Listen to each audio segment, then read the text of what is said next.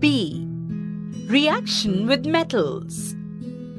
When acetic acid reacts with sodium or zinc, given sodium acetate with liberation of hydrogen gas.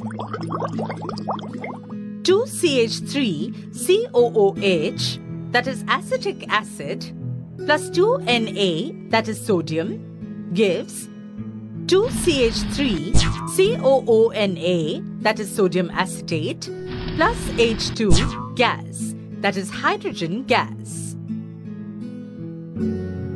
C. Reactions with alcohol.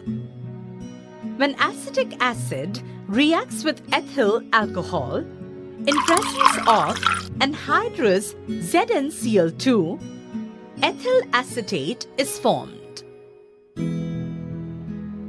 CH3COOH, that is acetic acid, plus C2H5OH, that is ethyl alcohol, in the presence of ZnCl2 gives CH3COOC2H5, that is ethyl acetate, which is an ester, plus H2O. Questions that can be asked based on this. 1. What happens when acetic acid is treated with sodium? 2. What happens when acetic acid is treated with ethyl alcohol?